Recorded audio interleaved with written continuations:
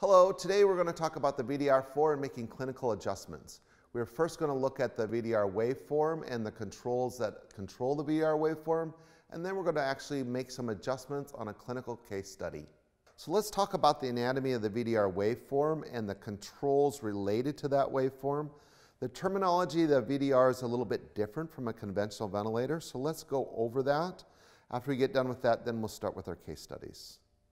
So the first thing is every ventilator has an off-on control. My first clinical adjustment is pulsed out flow rate. I can think of this as analogous to a PIP. It is not PIP, but it's analogous to a PIP, so I can think of adjustment. Pulsed out flow rate describes the inspiratory flow coming through the ventilator during the inspiratory cycle. And in fact, I set an inspiratory time to deliver this pulsed out flow rate. And so then we have expiratory time, and that simply controls oscillatory CPAP or PEEP. And I'm just going to set a certain amount of time to deliver the expiratory flow. My next control is called demand CPAP or PEEP. It delivers continuous flow through both the inspiratory and the expiratory cycle for patients that are over-breathing the ventilator that you might be able to make more comfortable by giving them a little bit more flow. I measure it in the expiratory flow or PEEP section. I've got a fail-safe sensitivity alarm. This is an alarm set for if the lines become pinched. I've got an IA ratio that's called pulse IA ratio. There's two IA ratios in the ventilator. There's a high frequency IA ratio, and then we'll also see there's an IA ratio, the conventional change between the inspiratory and the expiratory flow. The pulse IA ratio is set at a 1-to-1 IA ratio per the manufacturer's recommendations. We'll actually monitor that on the monitron. There is a third flow that can be delivered with the ventilator. So there is an inspiratory flow called pulsed out flow rate. There's expiratory flow called oscillatory CPAP. And then there's convective pressure rise. Convective pressure rise accelerates that flow the most of the three flow patterns and can only be delivered after the first second of inspiratory time. In general, I use this less than 10% of the time in my patients. I can kind of think of it as a recruiting flow. I turn my nebulizer on. I have a pulse frequency control. So I can control the amount of high frequency pulses throughout both cycles of ventilation. We typically use between 400 to 700 high frequency pulses with the ventilator. I have a reset for in case a line gets pinched and the alarm goes off. And every ventilator has a manual inspiratory button. So let's simplify things a little bit with the VDR4. I turn the ventilator on. I set my alarms. I turn the nebulizer on. I set my pulse IA ratio at a 1-to-1 IA ratio. And in 95% of my patients or more, I'm not going to make an adjustment to that. I don't have my demand CPAP turned on to start with in general, and I don't turn on my convective pressure rise in general to start with. So now I'm down to really 5 controls, which are my main controls to adjust the ventilator. There's expiratory time, inspiratory time, the high frequency rate, which I individually set. Those are the timers of the ventilator. And then I adjust my 2 flows. First is pulsed out flow rate, which is analogous to a PIP. That's that inspiratory flow. And then the expiratory flow is called oscillatory CPAP or PEEP, and I set that with the expiratory time. Let's really drill down to the waveform and look at the principal adjustments. What do I do about 70% of the time when I manipulate the ventilator? Well, truly, I adjust the 2 flows, either the inspiratory flow, which is called pulsed out flow rate, or I adjust the expiratory flow, which is called oscillatory CPAP or PEEP. Then I can also independently adjust the pulse frequency to either affect oxygenation or CO2 removal. Let's go look at a patient and set it up on the ventilator. Okay, it looks like we have a 27-year-old male with pneumococcal pneumonia. Let's look and see what the initial settings we're going to use. Looks like we're going to do a pulsed out flow of 26 over an oscillatory CPAP of 8. We're going to do an I time of 2 seconds, an E time of 2 seconds, a convective rate of 15, a high frequency rate of 500, and we'll probably start at about 60% FiO2. Let's go over to the ventilator and actually turn it on and see if we can set these settings up. So I simply turn on flow here. I'm going to turn flow onto the nebulizer. I need to come to the back and turn on the monitron, which is actually an oscilloscope, but this is where I'll get my exact timing readings and my high frequency readings. We're going to get the readings for the patient up here on what's called the digital multimeter. So there's a couple spots that we get readings from. This is very good for exact timing of the high frequency breaths and the I time and the E time of the actual convective change between inspiratory and expiratory flow. And then the actual flow readings we're going to get up here on the multimeter. All right, so let's come over to the ventilator. I can see that I've got a reading. This is the monitron readings. So I've got an I ratio times 2, what the rate is, I time, E time, and 600. So let's review what we are going to do. We're going to do a pulse out flow rate of 26. So I would come up here and see what this is reading. So I see right now that my AIP, which is pulsatile flow, is at 21. So I want to increase that to 26 to start these settings. So I come down to the pulsatile flow knob, and I'm simply going to increase it.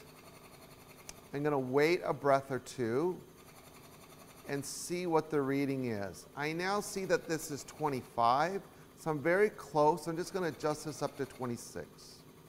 My next reading is my oscillatory CPAP. With the multimeter, that is the bottom number or the peak. So the top number is AIP pulsed off flow analogous to a PIP. The bottom number is AEP oscillatory CPAP or analogous to a PEEP. The middle number is the mean airway pressure. The number that's farthest to the right is the actual high frequency rate that the ventilator is delivering. Okay? So again, let's start over again. That pulse off flow is supposed to be at 26. It's drifted a teeny bit, so let's increase it. I know that I'm supposed to be on an oscillatory CPAP of 8. It looks like we're there. I remember that the inspiratory time length of the pulse out flow was 2 seconds. So I come up here and I see that the inspiratory time is reading about 1.8. I simply am going to adjust the inspiratory time and increase it. I'm just going to make an adjustment here. I'm going to wait 3 or 4 breaths to see what happens up here. We say that it's okay to be 2 seconds plus or minus 1/10 of a second. So we'll see if that's settled. So that looks pretty good for an inspiratory time. I may have to make one adjustment. I remember that the expiratory time was also 2 seconds. So I come up here and I see that it's reading 2 seconds, so that I'm pretty fine. I remember that my first high frequency rate was 500 breaths. So it looks like I'm reading 600 breaths right here. So I'm going to come down here and independently adjust the pulses. I'm going to make an adjustment. I'm going to wait for the pulses to come down. I can hear with my ear that I'm getting closer to that little bit slower high frequency rate. The standard high frequency rate that I use with adults is 500 pulses. I see that I'm close to 520. I'm probably going to make one more adjustment down, and I'll probably be at 500. Let's look at the screen and see where we're at. So it looks like we're at 505. I review my settings. I know that I wanted to be at a pulse out flow of 26, an oscillatory CPAP of 8. I come up to here, and I see that my settings are good. I remember that my I time is 2 seconds, my E time is 2 seconds. I come up to here and I see that my inspiratory time is a little bit too long, so I'm going to adjust that back. I need to wait 2 or 3 cycles before I check that again. When I'm setting up the VDR on a patient, it's a little bit of a patient game. I make an adjustment and I wait 2 or 3 breaths to see where it's at.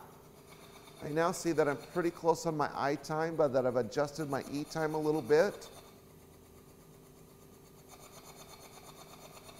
So wait to see where these are. I can see that my high frequency rate is set at 500 breaths.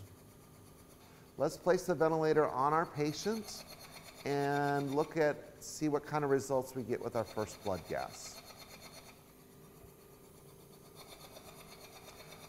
So our patient's intubated, been placed on the initial settings. He's comfortable with an ET tube placement verified by X-ray. Here's his first gas. 726, 71, 147, bicarbonate 26, base S 1.4. His CO2 is too high, so what would I adjust? I'm going to simply adjust pulse style flow by 2. I'd come over to here. I know that I was at 26, so I'm going to adjust that to 28. I now see that my pulse style flow is 28. That would be making an adjustment. So I've made my first clinical adjustment, right? It's settled. I now would wait for an hour or so and maybe get another blood gas, depending on how bad the blood gas is. Let's see how our patient's doing in this scenario.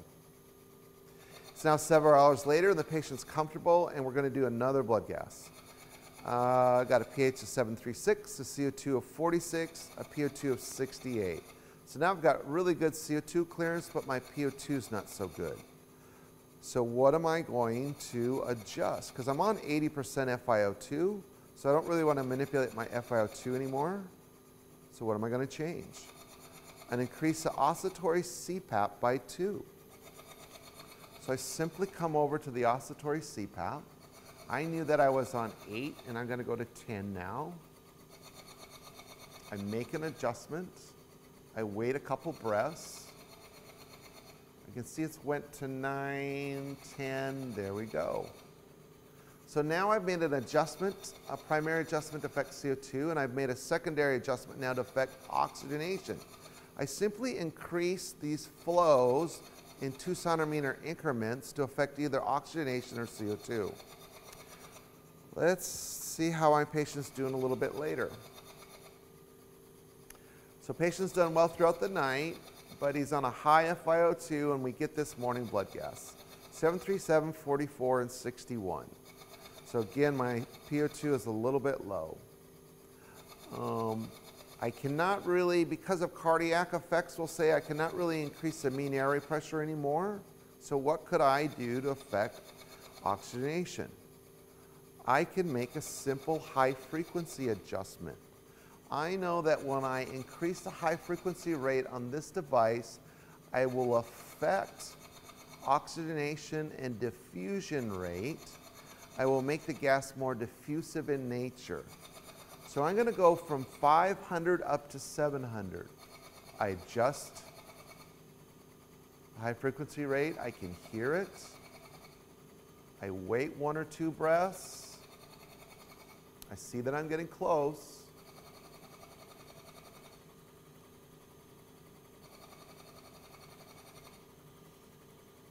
I remember again that I'm trying to get to 700, and I can be 700 plus or minus 10.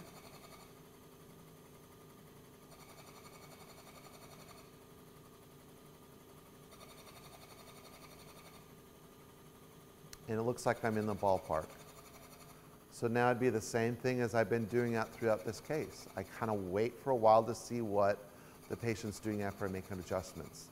These are the 3 most common adjustments that I might make on the ventilator with a patient.